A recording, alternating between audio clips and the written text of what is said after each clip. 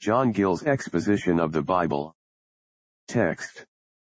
I will not drive them out from before thee in 1 year, lest the land become desolate, and the beast of the field multiply against thee. Exodus 23:29.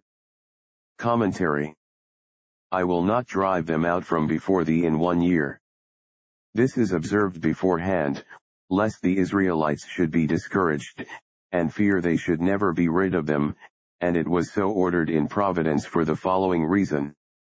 Lest the land become desolate, there being not a sufficient number of Israelites to replace in their stead, to repeople the land, and to cultivate it, and yet their number was very large, being, when they came out of Egypt, as is generally computed, about 2.5 millions, besides the mixed multitude of Egyptians and others, and during their 40 years in the wilderness must be greatly increased.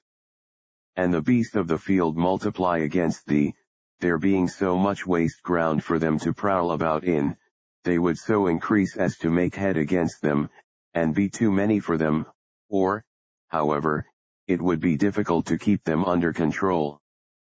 The Targum of Jonathan adds, when they shall come to eat their carcasses, the carcasses of the Canaanites slain in war, and may hurt thee.